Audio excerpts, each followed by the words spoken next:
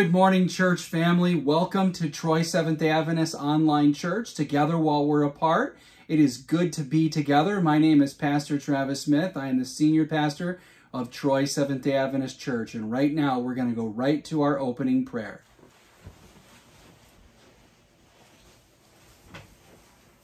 Please bow your heads with me for the prayer. Dear Heavenly Father, thank you again for a chance to come and meet together. Even though we're separated and we're in our own homes, thank you that we can get together still and worship with you online. I ask that you please be with each of the viewers. Please send your Holy Spirit to them. Teach them what you would like them to be taught. And I ask that you please just continue to take care of us. You know what each person is struggling with.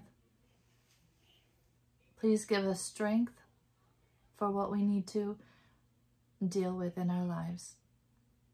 I thank you again for being with us this morning. In your name I pray. Amen. Our first song will be Great is Thy Faithfulness. So please join me in singing this song. 1, 2, 3. Great is thy faithfulness, O God my Father. There is no shadow of turning with thee. Thou changest not, thy compassions they fail not. As thou hast been, thou forever will be. Great is thy faithfulness, great is thy faithfulness. Morning by morning, new mercies I see. All I have needed, thy hand hath provided. Great is thy faithfulness, Lord, unto me.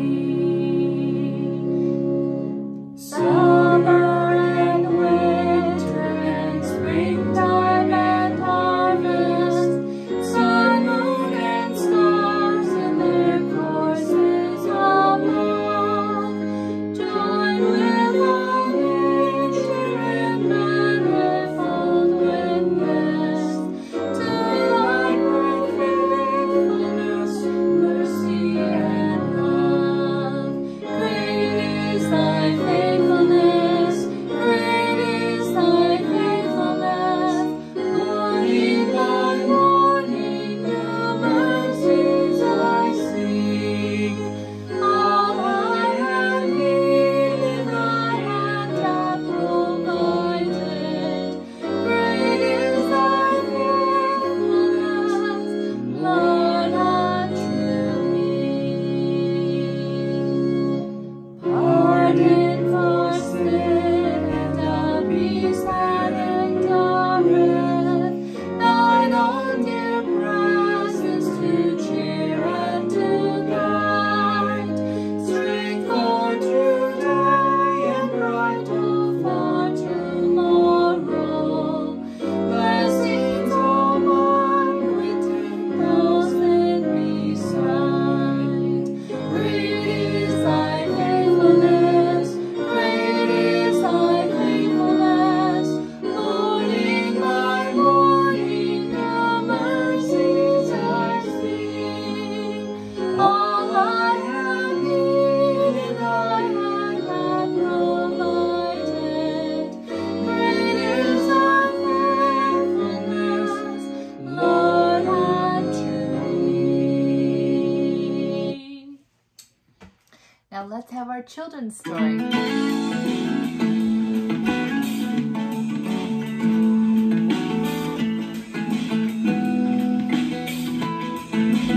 Hi everyone, it's Aunt Fernita. Today's story is called Snakebite. The memory verse is from Mark chapter 11, verse 22. It says, Today's message is we worship God when we have faith in Him. Have your parents ever asked you to do something that you didn't want to do? Maybe you couldn't understand why they wanted you to do it, but you obeyed them because you have faith in them. You believe they want what's best for you. Something like that happened to the Israelites. Let's read more. God's people had been wandering in the desert for 40 years. The Israelites had once been on the edge of the promised land, but because they chose to disobey God and not believe Him, they wandered through the wilderness. But He didn't abandon them. Every day of those 40 years, they had manna to eat. They had water to drink. Now once again, the Israelites were near the promised land. So near they could see the cool valleys and green fields. And they thought it was unfair that they had spent 40 years in the desert. They grumbled to one another. Then they began to grumble to Moses. "Why did you bring us out of Egypt to die in this wilderness?" they complained. "There's no water, there's no bread, and we're tired of eating manna." They did not appreciate what God had done to keep them safe. They weren't happy about spending all that time in the hot, dusty desert learning more about God and knowing His ways are always good. Once again, they accused God of causing their hardships. Poor Moses. He had heard it all before. He tried to point out God's leading. He tried to show them the many ways God had cared for them. But they wouldn't listen. It seemed that all they could do was complain. Finally, God decided to take away His protection and let them see what would happen. The poisonous snakes that lived in the desert soon overran the camp, and many of the Israelites were bitten. In almost every tent, someone was dead or dying. No one was safe from the fiery snake venom. Once bitten, they soon died. It didn't take the people long to see how wrong they had been. "We sinned when we grumbled against you and God," they told Moses. "Please," they begged, "pray that God will take away the snakes." Moses prayed, and the Lord heard him. God told him to make a bronze snake and put it up on a pole. If those who had been bitten would look at the bronze snake, they would live. Moses made the snake just as he was told, and the people who looked at it were healed by God. But some people did not have faith in God. They chose not to follow His directions, not to look at the pole. Because they did not obey, God could not heal them, so they died. The snake in the desert was a symbol of Jesus dying for our sins. The metal snake itself had no power to heal. It was faith in God that led Him to heal them. Years later, Jesus referred to His own death. The Bible tells us what He said. "Just as Moses lifted up the snake in the wilderness, so the Son of Man, who is Jesus, must be lifted up, that everyone who believes may have eternal life in Him." Our faith in Jesus, lifted up on the cross, helps us know that Jesus died so we can live with Him forever. So have faith in God and believe what the Bible says. All right, thank you. It's time to go to our Michigan Conference President's video. Greetings, Michigan Conference family. Like current COVID-19 has changed aspects of our lives at home, church, school, and government. It's taught us many things, including how swiftly things can change. In some cases, the changes have been drastic. Other times, the current has been as powerful as it is subtle. I'm struck by how unavoidable and present change is. Government, science, and medicine continue to make adjustments. Important meetings of the past don't seem as important today. Our definition of church has shifted. Through change, we've become a different nation, a different world, and hopefully a better church. I believe God will make the best out of the recent changes. I also believe His ultimate purpose is to help us to become more like Him. It's been my goal to use this weekly address to also share the good things that are taking place in our territory, hopefully to encourage you.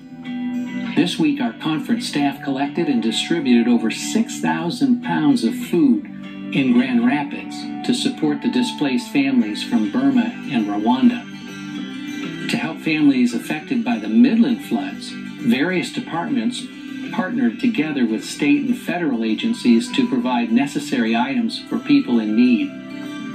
These opportunities provide temporal support for victims and produces long-term effects on those serving. With camp meeting canceled, we had planned to hold a conference-wide week of prayer with members gathering in their local churches. But with the extended stay-at-home directive, many churches will not be ready for in-person meetings.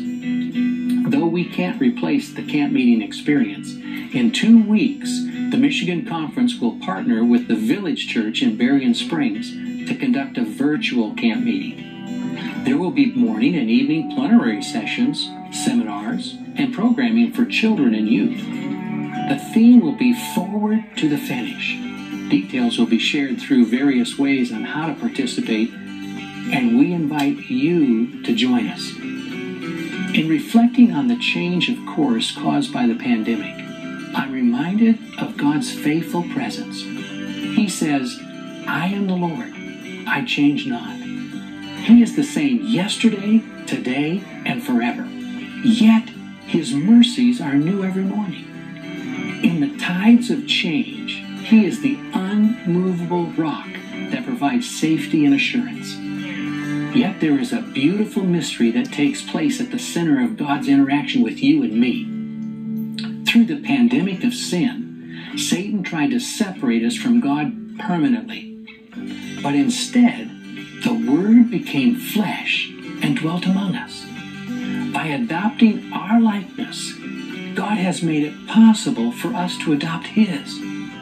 And my prayer is that we will let God use even this pandemic to transform our characters. Let me share this Bible promise with you from Philippians 1:6. Being confident of this very thing, that He who has begun a good work in you will continue it until the day of Jesus Christ. God bless you, and happy Sabbath.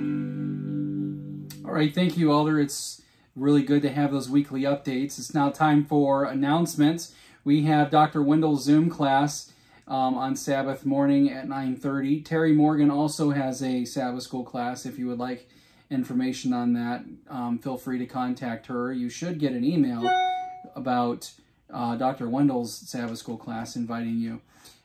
We have a Zoom church board meeting Sunday, June 14 at 10 a.m. and the topic is going to be when we'll reopen church. I absolutely have no idea when we're going to reopen church, and it seems that we're just all in the river of the coronavirus and we have no paddles, and the virus will decide when we open up and when the cases go down and the deaths go down and we all feel that it's safe and reasonable to open. That's when we will open. So I will make a Zoom link and email it to the board members. And so again, that's Sunday, June 14 at 10 a.m. And of course, Wednesday at 7 o'clock, we are moving along with our midweek Bible study. And we'll talk about that in a second. And then next Sabbath, we are going back to streaming, live stream at 11 a.m. Okay, so at 11 a.m., we will be back in the church this coming Sabbath next week. That will be the first Sabbath in June. Okay, now we have midweek Bible study. We finished chapter 19, and we're ready to begin chapter 20, which is called The Great Controversy Ended. And as always, I want to encourage you to be faithful in your tithes and offerings during this time. I know I just returned mine today as I got paid last night. Praise the Lord for those paychecks. And I just pray that all of you are doing well financially and and that the Lord is blessing you there as you are faithful in your tithe and offerings. If any of our church members have any real needs at this time, please feel free to contact with me, as we have money in our church membership assistance to help in an extreme case. So contact me if you need anything there. And if you just want to call and talk, call me, text me, let me know how you're doing. We reach out to a lot of people, but if you just need to talk, or you just want to vent because you're angry or you're frustrated about everything that's going on, go ahead and call me and we'll talk, and I'll give you an ear to listen to. Now, let's go to our message for this morning. It's called Jesus, the Great Storyteller. Bow your heads with me as I pray. Father in heaven, we thank you for this time we have to study your word. We pray that you would bless it. In Jesus' name we pray. Amen. Last time we were together, we saw that the ministry of Jesus caused some problems for the family of Jesus' immediate family. The brothers and his mother came looking for him because they were bringing a reproach upon the family, and the brothers and the sisters wanted to basically carry Jesus away so that he would stop making a fool of himself and bring a reproach upon the family. We learned that his brothers and his family didn't even believe in him. I'm sure his mother did, but the brothers later became Bible authors. Judas wrote Jude, and James, Judas obviously not Iscariot, but Judas wrote Jude, and James wrote James. And we see from the book of Acts and other sources in the Bible that it was probably James who was the leader of the New Testament church. It seems that everything in the book of Acts and in the Pauline letters, things went through James. And also we saw last week that Jesus redefined what true family is. Mark 3:31, the Bible says, "Then his brothers and his mother came, standing outside. They went to him, calling him, and a multitude was sitting around him. And they said to him, 'Look, your mother and your brothers are outside seeking you.'" As we saw earlier, they were not coming because of enthusiasm. They were coming to talk sense to him. So the Mark chapter 3 version of the brothers of Jesus are far from being followers of Jesus. At this point, they thought that Jesus was going insane, and they were coming to tell him that he was making a fool of himself and bringing reproach upon the family's name. Here is when Jesus redefines what family really is. Mark 3, verse 33. "Then he answered and said to them, 'Who is my mother or my brothers?'" Jesus continues on in verse 35. Verse 34, "He looked around in a circle and sat at those who sat about him and said, 'Here are my mother and my brothers. For whoever does the will of God is my brother, my sister, and my mother.'" The author of the book of Hebrews confirms this idea that your brothers and sisters in the church are sometimes closer to you than your actual family. The author of the book of Hebrews says in the NIV version, "Both the one who makes people holy and those who are made holy are of the same family." So Jesus is not ashamed to call them brothers and sisters. So then those who do the will of God are your family in Christ. All right, now let's move on to chapter 4. Let's read Mark chapter 4, 1 through 9. Mark chapter 4, 1 through 9. "And again, he began to teach by the sea, and a great multitude was gathered to him, so that he got into a boat and sat in it on the sea. And the whole multitude was on the land facing the sea. Then he taught them many things by parables, and said to them in his teaching, 'Listen, behold, a sower went out to sow. And it happened, as he sowed, that some seed fell by the wayside, and the birds of the air came and devoured it.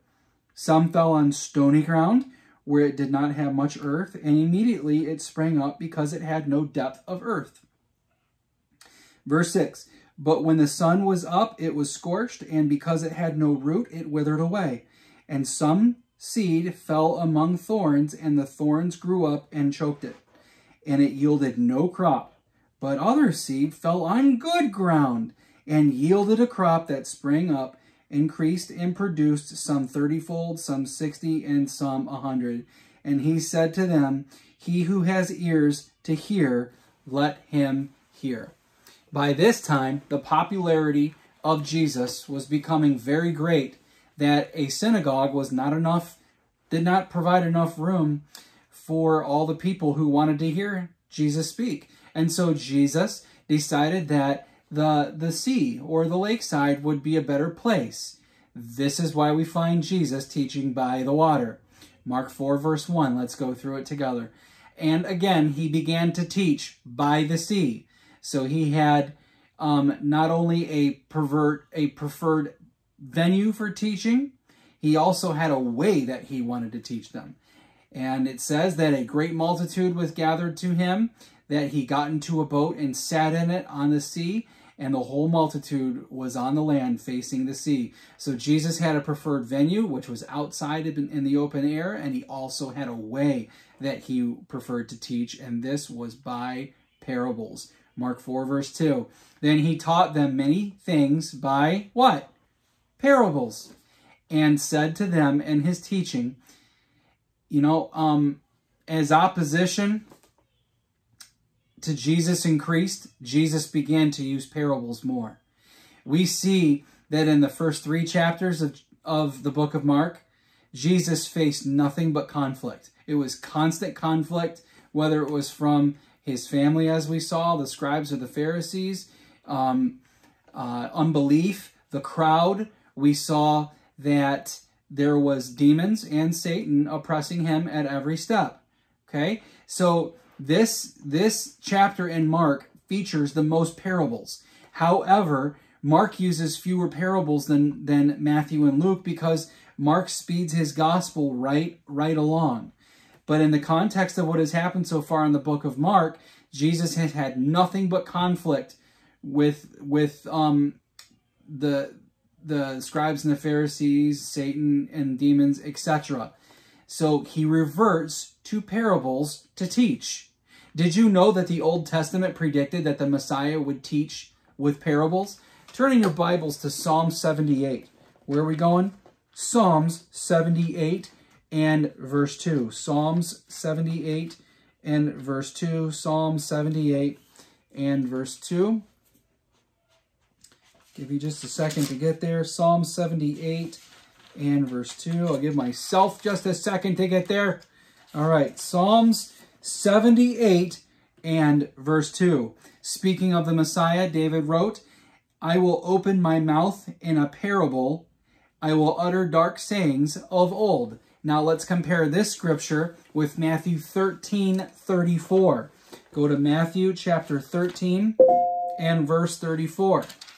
Matthew chapter 13 and verse 34. All these things Jesus spoke to the multitude in parables, and without a parable he did not speak to them. Watch this. That it might be fulfilled by which was spoken by the prophet, I will open my mouth in parables. I will utter things kept secret from the foundation of the world. Here, Matthew is quoting from the Septuagint version. That's why it's just a little bit different than the original Hebrew. And you know that the Septuagint version is the Greek Old Testament. And so it's just a little bit different because words don't transfer right into from Greek to Hebrew. So it's just a little bit different. But here, Matthew cites Jesus quoting Psalm 78 verse 2 in fulfillment of prophecy. This is really interesting stuff. So why did Jesus use parables in the first place? Parables were a safe way for Jesus to speak. They were interest grabbers. They made truth concrete. They enabled the hearers to rethink the lessons as they went about their daily business. They helped individuals discover the truth for themselves. And also, parables were ways to conceal things from people that weren't ready to receive it openly. Okay? In other words, the Bible says that seeing they may see and hearing they may hear. And the people who were interested in knowing truth, Jesus spoke plainly to them. But in order to conceal truth, sometimes Jesus used parables so that his enemies wouldn't use his lessons against him and thus make more trouble for him. This is basically what Jesus said in Mark 4, verse 10 and 12. Let's go back to Mark chapter 4. So turn in your Bibles and go to Mark chapter 4, verses 10 through 12. But when he was alone, those around him with the 12 asked him about this parable, and he said to them, "To you it has been given to know the mystery of the kingdom of God, but to those who are outside all things come in parables, that seeing they may see and not perceive, and hearing they may hear and not understand, lest they should turn and their sins be forgiven them." Okay, so notice this from Mark Strauss, from the Zondervan Mark commentary by Mark Strauss. The central theme of the parable of the sower is the need to hear and respond to the good news of the kingdom. So there you have it. That's the purpose for the parable of the sower. But the purpose for parables, he talks about right here. The purpose for parables is both to review and to conceal. Okay? It's both to reveal and to conceal.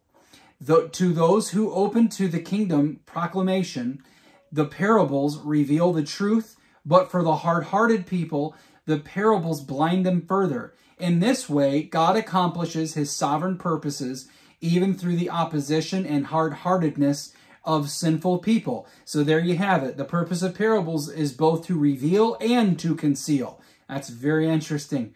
So we move on to verse 3.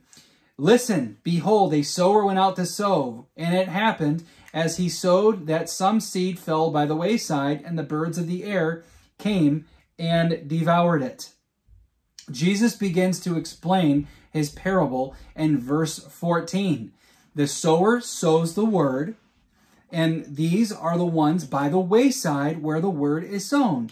When they hear, Satan comes immediately and takes away the word that was sown into their hearts.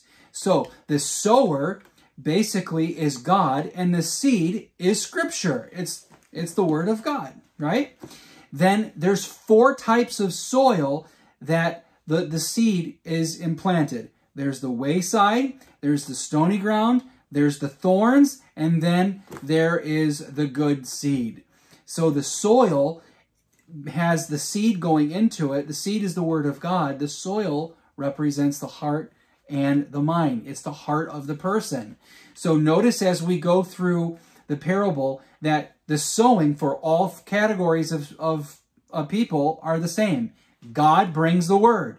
So you can try to reach people through any modern method, but Jesus' preferred way and only way of reaching the lost was through the word. Now, granted, you can use many modern ways to get people to become interested in God, but make no mistake, conversion only happens by the preaching and hearing of the word. Amen. So, all 4 types of person hear the word, but all have different responses. In other words, all 4 categories are potential disciples. Moving along. Here are the wayside ground hearers. This picture of a seed being thrown onto hard soil. This is a picture of seed being thrown onto hard soil, and since the soil represents a person's heart, it means that the person's heart is hard. Okay? So the ground is hard in the parable, and that represents the person's heart being hard. These people have heard the truth, but have developed all kinds of reasons why they cannot give themselves to God. They have a hard exterior of emotional and intellectual excuses why they do not totally follow Jesus. Maybe they don't want to give up friends, that habit, that job because it's too worldly, that takes your mind to Jesus, but it pays well and they don't want to get it, let it go. Or maybe it's that career that you've always wanted, or that boy or that girl that you have never prayed about, but done your own thing, thinking that this was the one for you, but never prayed about the job, never prayed about the boy or the girl. Friends, we want to let God lead our lives because he can make us happy more than we can.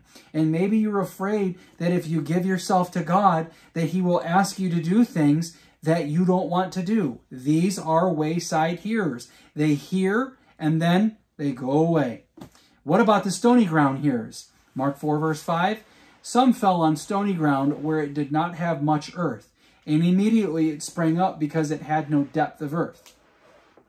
But when the sun was up, it was scorched, and because it had no root, it withered away. Jesus explains this in verse 16.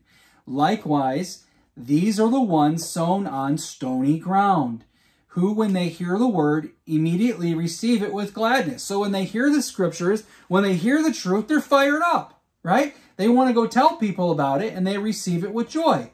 But verse 17, and they have no root in themselves. In other words, they're brand new Christians, and perhaps this indicts a little bit of the church because people tend to keep to themselves in the church. This is the sad fact of reality. People assume that everyone else will disciple new believers, okay? And they expect the pastor and the elders to do all the discipling and expect that everyone else in the church will take care of them. Friends, what has God called you to do? What has God called you to reach out to the people that are new in the church? Don't expect everyone else to do the discipling and make friends with these people.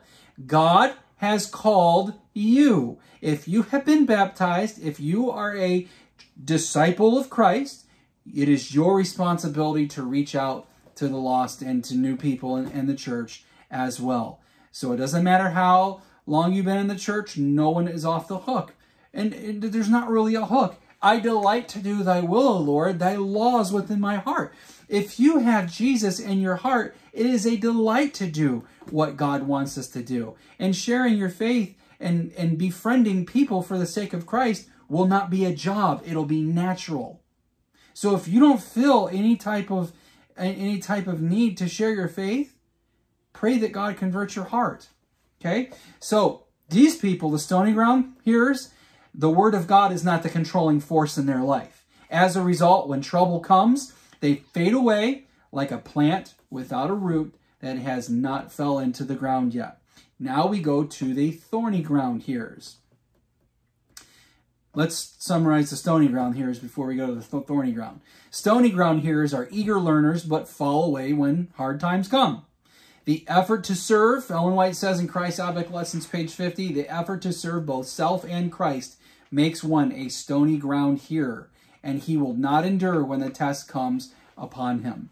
Okay? So we want to be totally sold out to Jesus. We want to be studying and praying every single day and asking God to bring people in our path that we can bless.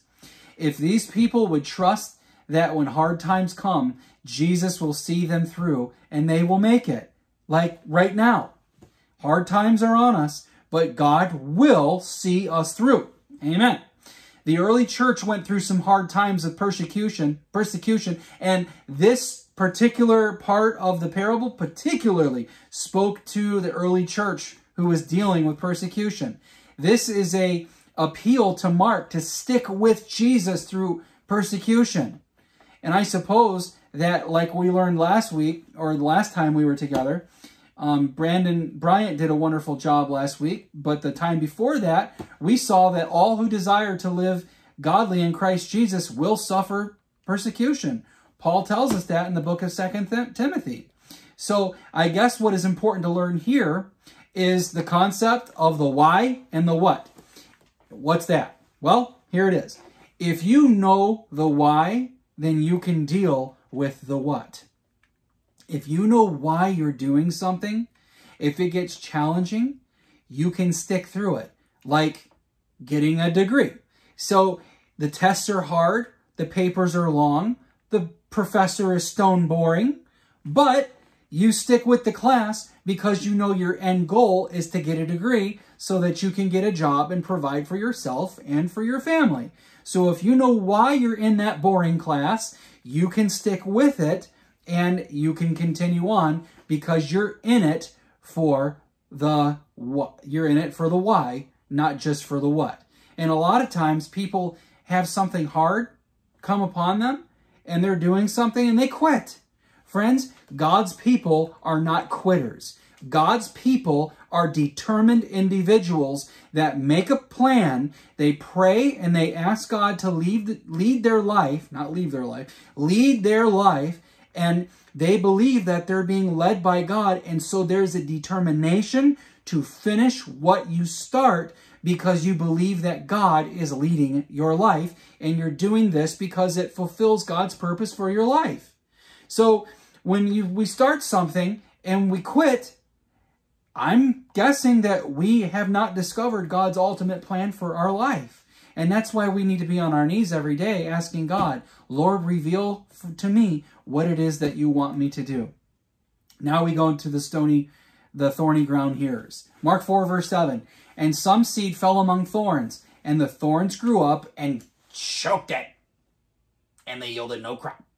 Right? They choked it out, and it yielded no crop. Jesus picks up his explanation in verse 18. Hey, we try to have a little fun when we preach here. Amen? We're Christians. We're not dead. Somebody can say amen. Mark 4, verse 18. Now these are the ones sown among thorns. They are the ones who hear the word, and the cares of this world, the deceitfulness of riches, and the desires for other things entering in choke the word, and it becomes unfruitful. Now here, I can really identify with this group of people, okay?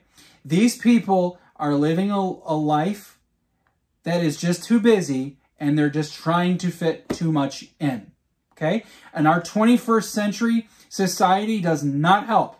Today, we're in love with stuff. We love things. We love to go out and buy and fill up our homes and our garages with stuff. Even they had shows called Hoarders.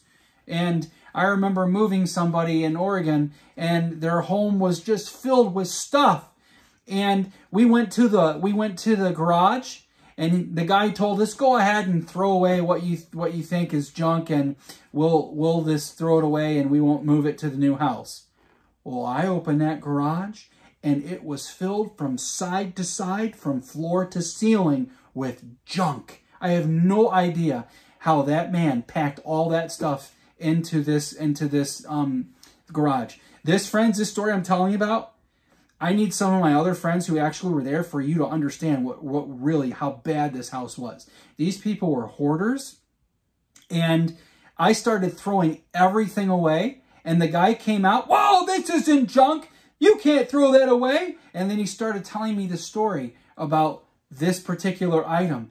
And I'm like, sir, we need to throw this stuff away because this man is trying to move into his house and you are late and you're being charged every day because you're not out of the house.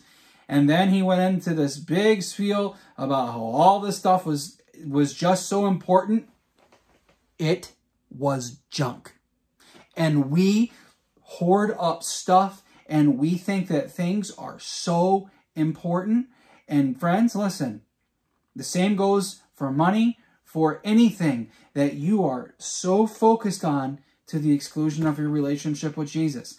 Jesus said in Matthew 6, verse 24, write it down and check it. No one can serve two masters, okay? Nobody can serve the master and MasterCard. This is why we're constantly thinking about trying to get out of debt, right? But we can think about getting out of debt so much that we forget about serving God, right? And so one of my favorite statements from a man named Roger Kuhn, which was a professor at Andrews some years ago, he said, the goal of Christianity is to achieve balance and to avoid distortion. The goal of Christianity is to achieve balance and to avoid distortion. Oh, that we would be in the middle path, not way over on the left or way over on the right.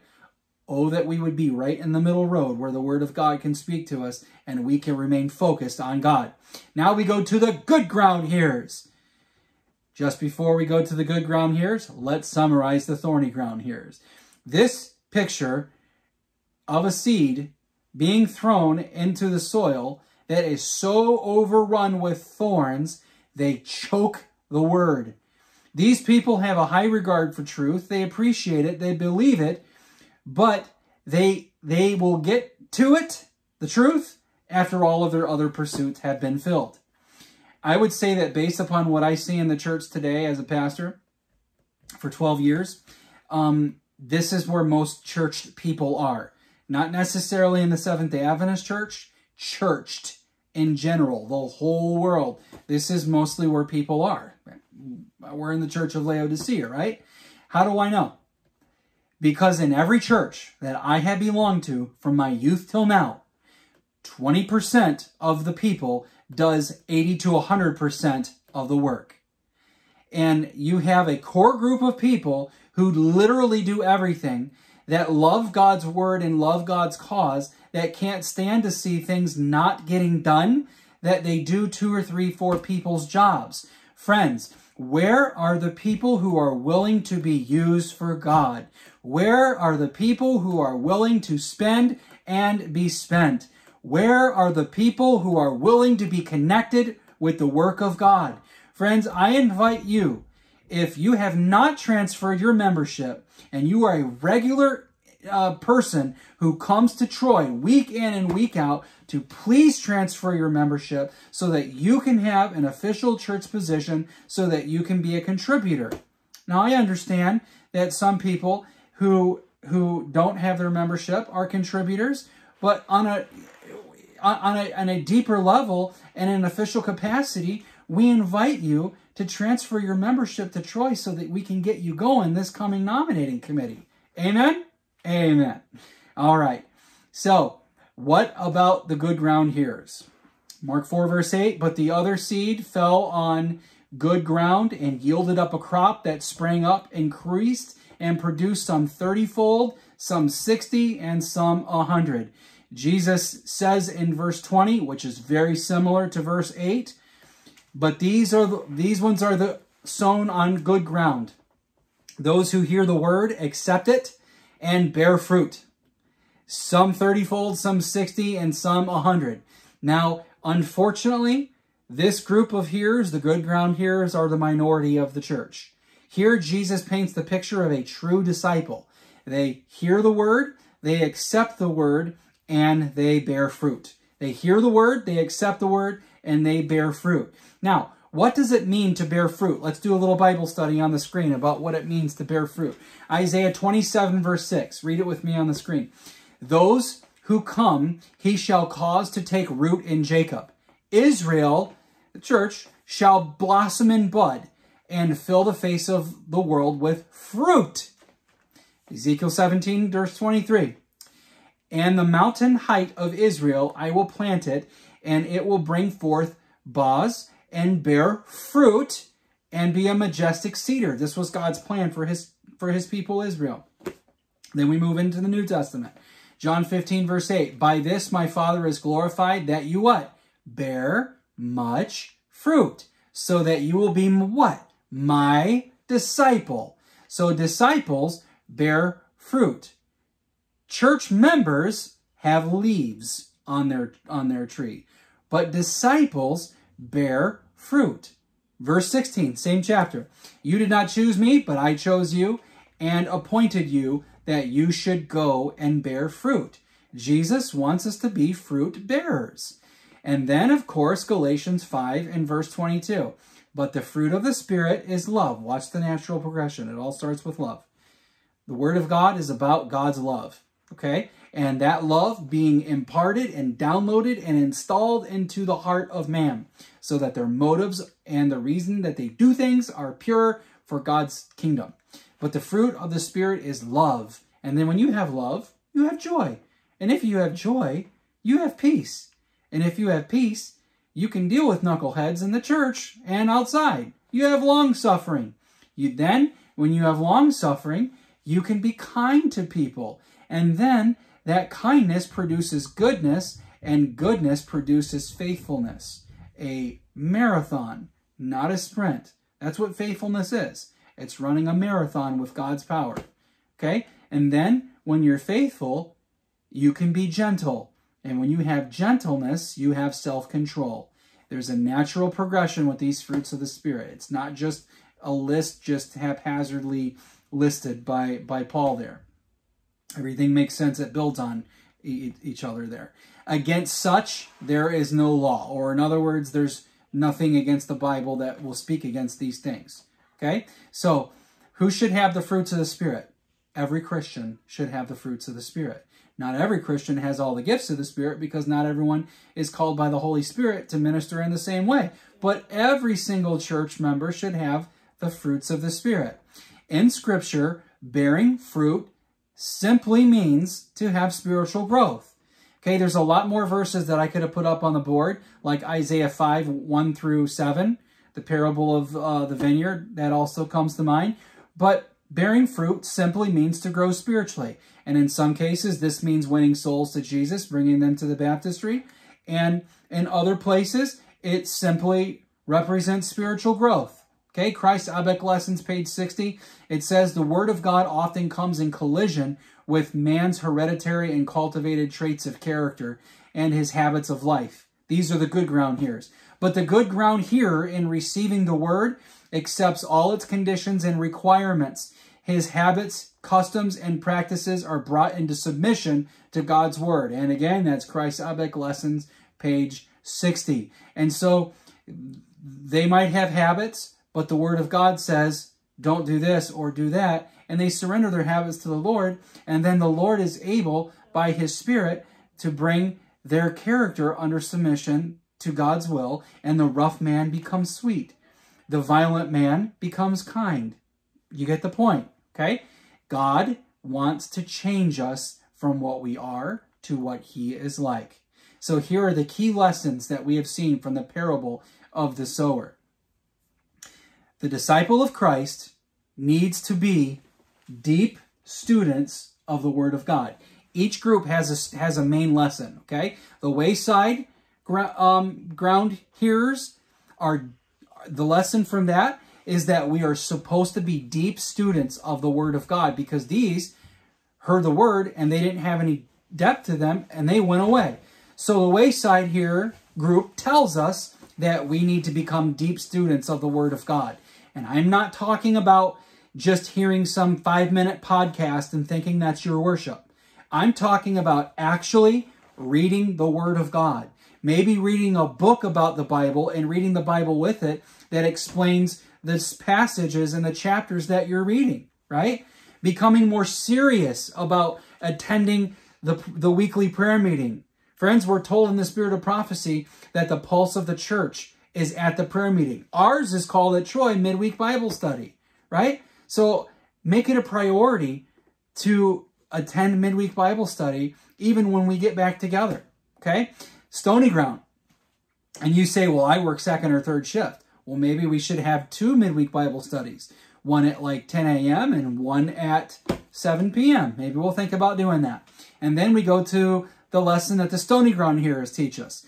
This teaches us that the disciple should be a person of perseverance. And this group, when persecution or trouble arises, they left, right?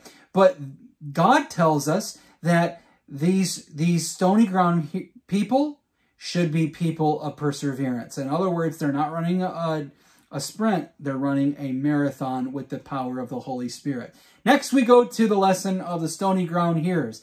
This is the people that live for Christ, not for the world. They have both feet in the church and no toes, no feet in the world, right? And so the thorny ground people want both worlds. They want to be in the world and they also want to be in the church. Can't happen. You're either all the way with God or all the way with the devil. 99% God's is all Satan's. Okay? That's the scriptures. That's not Pastor Travis. That's the Bible. And then the last ground of group of hearers is the good ground. These people are in a state of constant growth because they are bearing fruit. So when a plant stops growing and when a person stops growing, what do? They die, right? And so the lesson from the good ground here is that God's people should always be in a state of constant growth. So what does that mean for our life today? Friend, what kind of hearer are you? Where do you fit in on this list? As you think about it and reflect to yourself, do you find yourself in some times of your life in all four categories? The wayside, the stony, then the thorny, then good ground.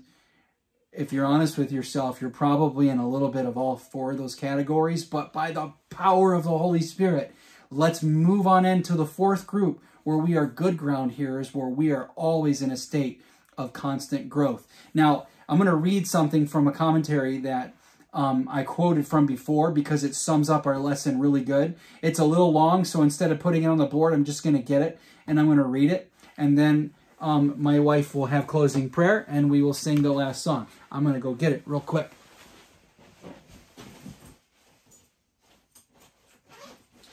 Probably should have grabbed this book before I began speaking here. But it is this book that you have seen several times and heard from it several times throughout this series.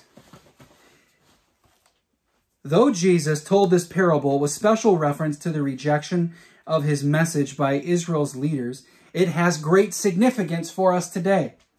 The same message that Jesus proclaimed, the coming of the kingdom of God and the need to repent and believe, is the message his church proclaims today, and people respond to it in a variety of ways. And these four groups cover those variety of ways. For some, it never gets through and is snatched away by Satan's lies, such as there is no God, or that personal pleasure and fame or wealth is the ultimate goal of life. Or I will add, there is no such thing as absolute truth, which, by the way, is an absolute in and of itself. This postmodern mindset where you're not allowed to say what's right or wrong for anybody, that is a big distraction for today. Or that personal pleasure, fame, or wealth is the ultimate goal of life, or that success comes through personal effort and self-reliance. Those are all deceptions of the devil. For others, the message sounds good and is welcomed with joy, but never penetrates beyond the superficial level of faith. It is based upon emotionalism or is inherited from family, but it has no roots of its own. For these, the church is nothing but a social club. I know, I used to have that experience in my 20s. Church was nothing but a social club for me. To meet and develop friendships. The essence of Christianity is being a good person and helping others. This is what people think.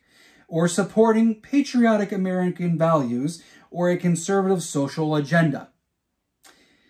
Too much of that going on today. Next, it says, the idea of radical commitment to the kingdom and its mission remains an alien concept. So the real reason for being to church is an alien concept. Still others hear the message and are even assimilated into the community of faith, but the distractions of the world's, the clubs, etc., the excitement, and its worries and its wealth mean that faith never results into transformation or total conversion. But others respond to the message and persevere until they bear fruit. He has just went through all four categories, okay? Bearing fruit could mean bringing others to Christ, baptism, but it is much broader than this. It is a life change that results in transformation until we share God's values for the world and develop the mind of Christ. And then he lists Romans 12, verse 2, 1 Corinthians 2:16, 2 Corinthians 4:16 and 17. And then there's one last paragraph.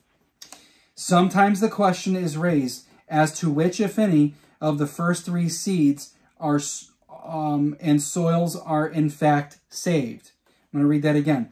Sometimes the question is raised as to which, if any, of the first three seeds and soils are in fact saved. But this question misses the point of the parable. All three are unfruitful, and so all have failed. It is not a matter of whether to escape through the flames, 1 Corinthians 3, verse 15. Rather, in Jesus' ministry, there are two kinds of people, those who accept the kingdom and those who reject it. In other words, the good ground hearers are the only ones who are going to heaven. Okay? The three failed seeds represent the latter. True faith produces fruit. Okay? That's the point of the parable. Okay? And so we want to be people in the last and the fourth category that are constantly growing, constantly seeking God's will for their life, being sensitive, praying for God to give you a sensitive ear to his Spirit so that you can be led by him. Okay? And this is my prayer for us today, that Troy Seventh-day Adventist Church is good, or are good ground hearers. Let's pray. Father in heaven, we thank you for the word that we've heard this morning. We know our experience, and you know our experience all too well. You look at us with those eyes of fire that see deep into our souls, and you know why we do everything. You know the real reason why we do everything, Lord. And so there's nothing we can hide from you, which means we can be straight, open, and honest with you. Lord, we just pray that we would come to you expecting to be changed, expecting to be blessed, expecting that we would become more like you, that you would not just leave us to try hard on our own to become more like you. No, that you would give us your Spirit and we would receive it and be willing to be led. Father, give us repentance, give us your Spirit. We know that we don't repent on our own. It is given to us. And so, Father, we pray that you would restore unto us the joy of our salvation and lead us in right paths. Take not your Holy Spirit from us, and restore unto us the joy of our salvation, and then we will teach sinners, and transgressors will be turned to your ways. Maybe there is somebody that needs to make that commitment for the first or the 21st time. Maybe you need to have a time with God, and you need to go for a walk this afternoon and think about things and rethink how you're living your life. Are you really being led? I think you need to ask yourself, is the Spirit of God really leading your life? Let's use this time where we have more time at home than usual to think about our spiritual life. Don't let this coronavirus stay-at-home ban time go by without coming in close contact with God. Use this time that we have at home wisely. I know myself, I've read at least 7 books. I wrote a book myself, and I'm enjoying doing these studies and reaching out to church members and seeing how everybody's doing. Give somebody a call. Ask them to pray with you and pray for them. We invite you to do that. And I guess I'll conclude my prayer appeal. We thank you, Lord, for hearing our prayer. In Jesus' name, amen. All right, we're going to go to our closing hymn, and my wife will lead us in the song, hymn number 272, Give Me the Bible.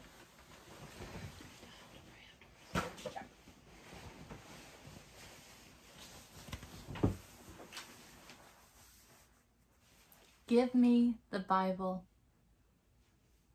100% we need the Bible to grow deeper, just like we were told this afternoon.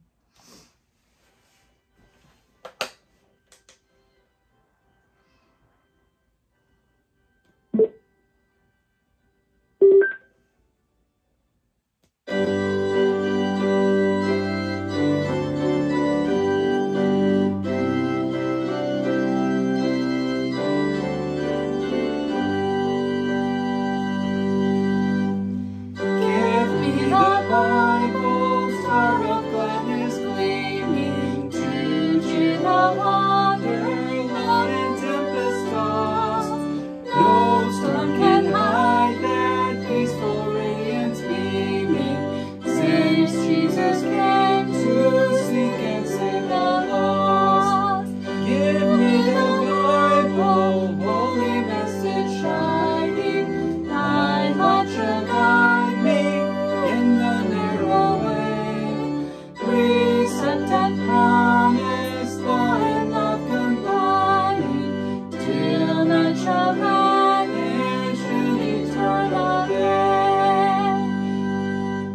Give me the Bible when my heart is broken, when sin and grief have filled my soul with fear. Give me the precious words by Jesus spoken, full of His laughter, show my Savior near. Give me the Bible, holy message shining, thy light shall guide me in the narrow way.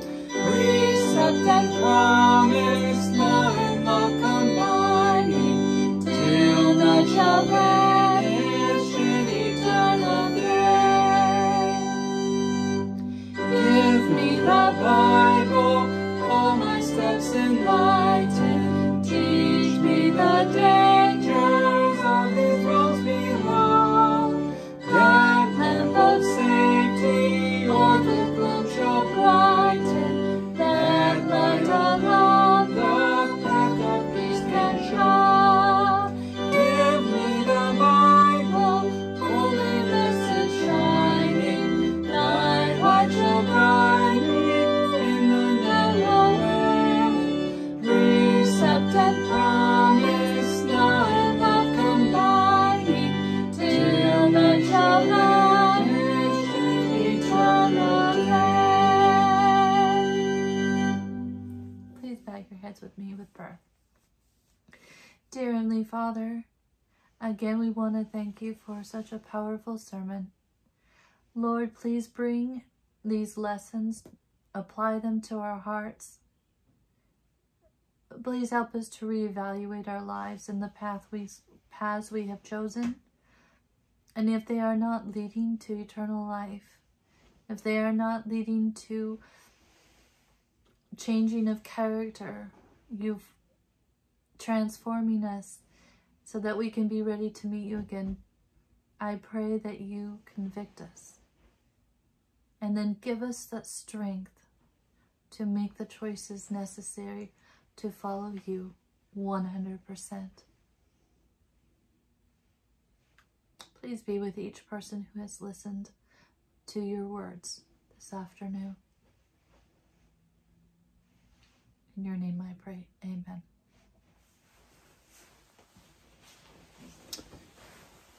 All right, Carla, thank you for leading that closing song and praying so beautifully.